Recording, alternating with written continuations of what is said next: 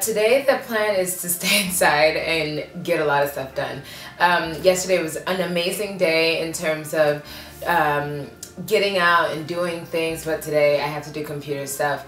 Not so exciting, but it will help get things accomplished. So that's all I really have to say in terms of introductions. A lot of planning will be happening, but you'll be seeing what happens throughout the day, and I will see you guys later tonight as we do a recap. Hope you all have an amazingly productive day. Happy dream chasing. Hello guys! So nightly recap, day 14 of 90 Days of Momentum.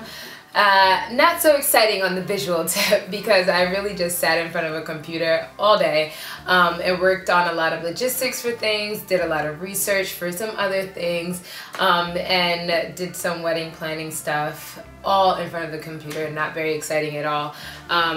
But this weekend promises to be a eventful one in that we have the style brunch on Sunday, which I think will be a great introduction to Que Rica jewelry, and this being our first event that we're co-hosting with my friend Lorraine Rodriguez and her fashion designs, and the idea of 15% of all of the sales of Que Rica jewelry going towards raising awareness and funds to send art supplies to Afro-Latino countries in support of, I guess, nourishing the imaginations of children over there. If you're interested in purchasing tickets, please check out our Eventbrite page.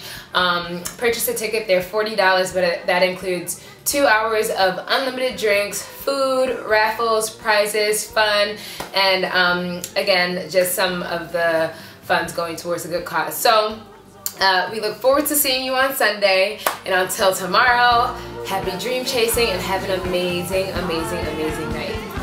Bye!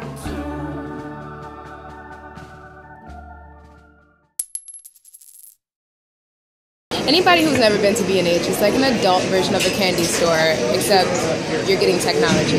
Actually, it almost is really an adult version. What I'm doing is introducing you to different members of my leadership team. They don't know this. I'm giving you guys an insider.